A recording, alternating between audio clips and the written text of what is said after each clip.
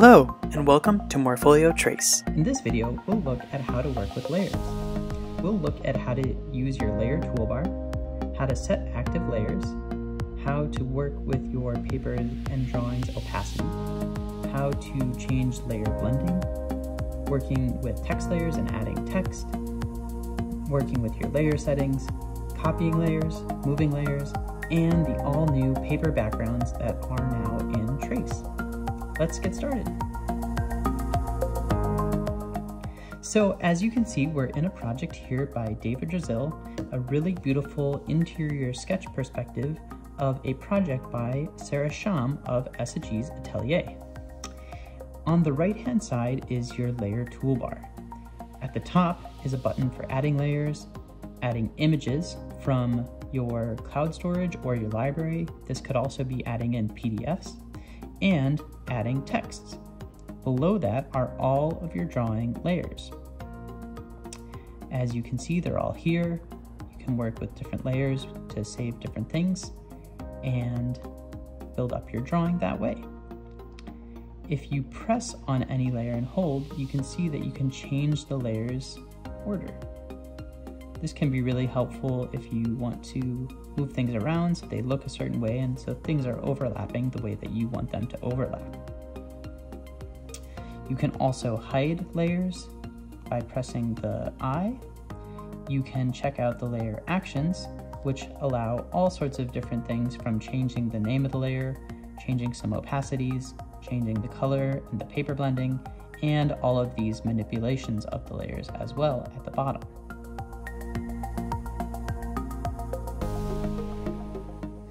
Let's take a look at setting your active layer. If you scroll down to the bottom, you can see that David has this layer here with all of his construction lines. If we double tap on the layer, we are now setting that layer as the active one.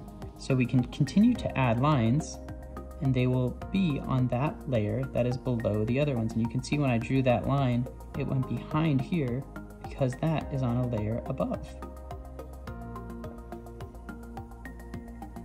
See that? Very cool. Now, if you don't have any active layer set, or if you've double tapped to turn off the active layer, you'll always be drawing on your topmost visible layer, just like a regular stack of trace paper.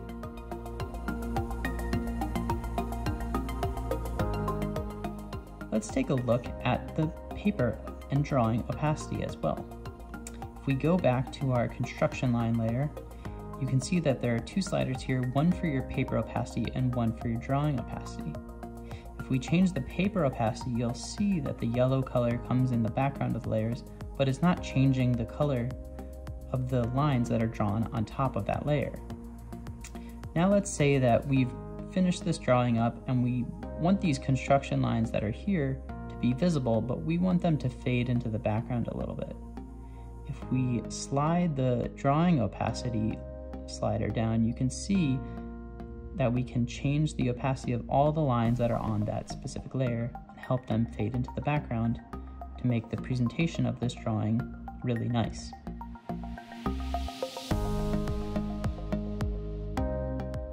Another thing that we can do is change the layer blending. You can see that in this drawing layer, David has added some really beautiful colors to the sofa and to the paintings on the wall, but what we're missing here, especially in the couch, are all of the line work that are underneath that define the contours of the couch. So what we can do is go into our layer actions and go to our paper blending and hit multiply. This will allow all of your black lines that are below that layer to become visible.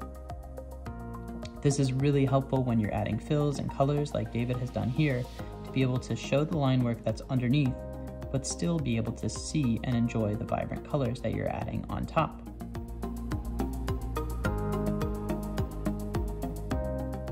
The next thing that we'll look at is adding text.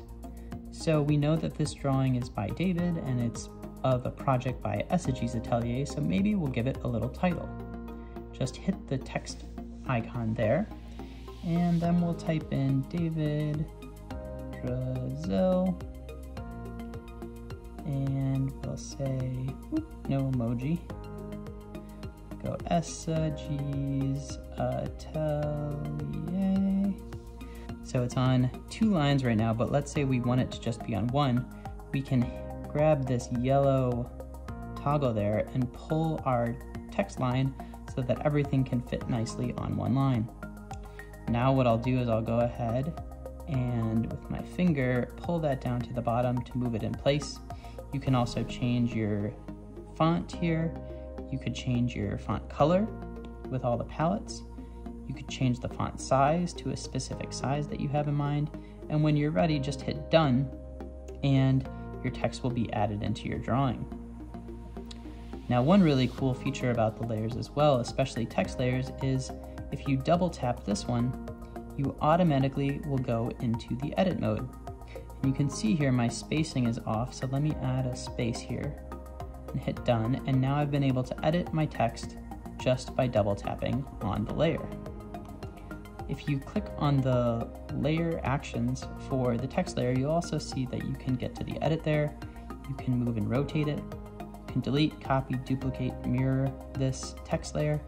And you can also change the opacity if you don't want it to be so strong in your drawing.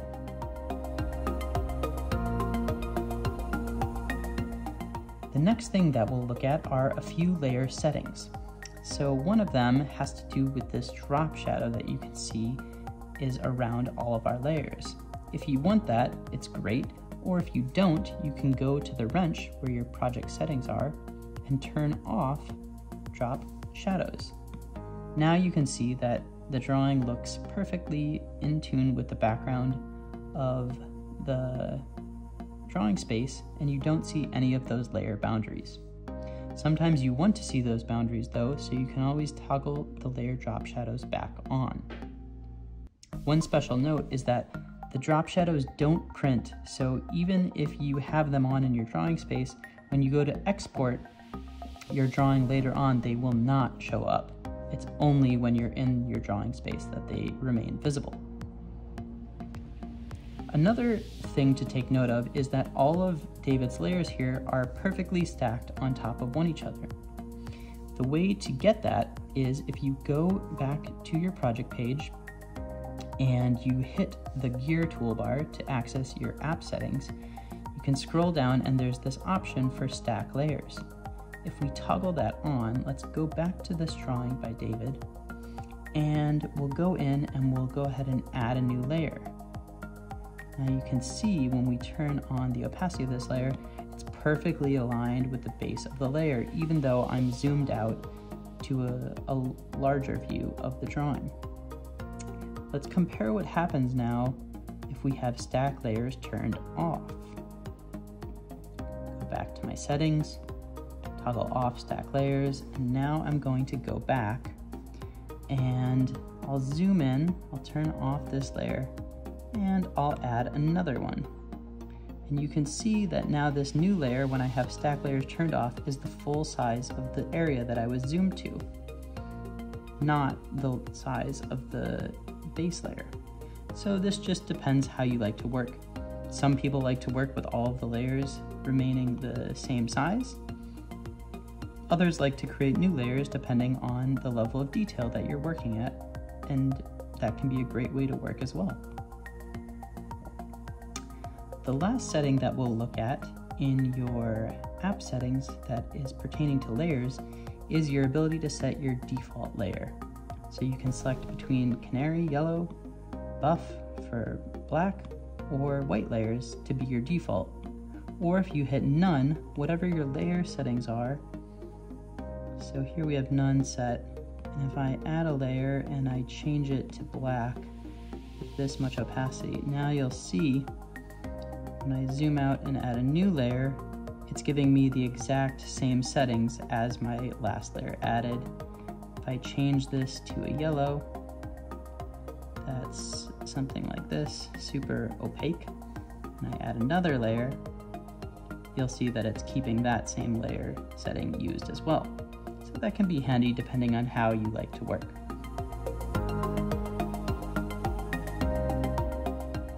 The next thing that we'll look at is copying layers between projects. So let's say that you really like this drawing layer here with all these colors, but you want to start a new drawing with it in a different project.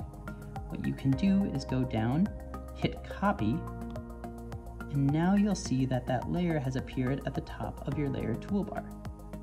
If you return to the project page and create a new blank project, you'll see that that layer has remained on top of your toolbar, and now you can tap it and it will be inserted into your new project. You can resize it, you could rotate it if you desired, and then when you're ready, hit the check mark and it will be inserted into your drawing for you to create on top of or to continue to draw in a new project. This can be really helpful when you're working on plans and you want to transfer a certain idea, but you want to bring it onto a new project, onto a new drawing. You can do it that way.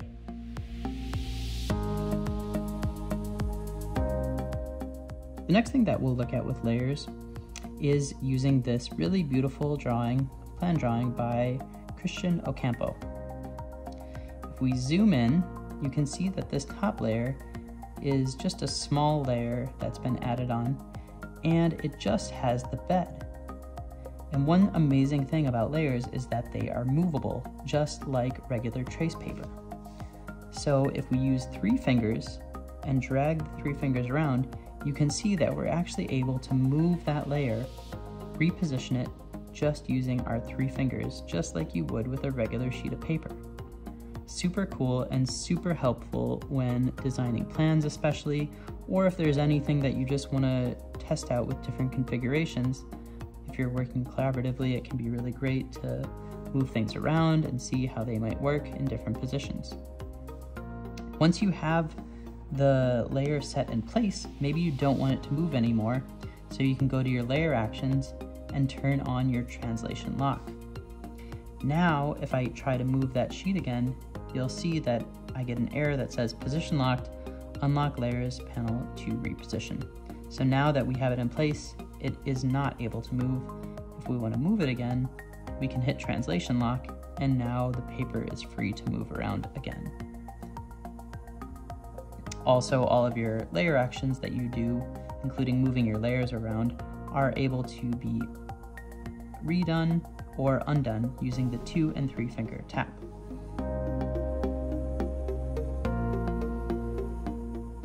The last thing that we'll look at are new paper backgrounds that are available in the latest versions of Trace. Here's an amazing axon drawing by Jason Sheltrick. And you can see the detail that Jason uses in this drawing, and all of the lines that are drawn are aligned with the paper background. If we zoom in, you can see this beautiful texture, and there's also a really nice light axonometric grid that's overlaid on top of it. This is the craft paper background, and all of these can be accessed by going down to your base layer. And if you hit change background, you'll see that there are these new options for craft paper, blueprint paper, and charcoal blueprint paper. All of them are really beautiful. There's different options to have blank, to have an orthographic grid, or an axon grid overlaid on top of your desired texture. So let's go back and take a look at another one of these projects. Here's one by Joshua Jones where you can see the really beautiful white line work against the blue to create this amazing texture. And here Joshua has chosen the blank blueprint paper, and it just gives a really special feel to these drawings. In the latest version of Trace, you'll also find that we have introduced a black charcoal paper background, and this drawing by Amin Zakaria has taken advantage of that. You can see there is the orthographic grid behind this drawing, and with the light line work, it really gives an amazing texture and makes this drawing really beautiful and really special. So that's everything. Thanks so much for watching this video, and I hope that you've learned a little bit more about how to work with layers in Morpholio Trace. Thanks for watching, and be sure to check out our other how-to videos.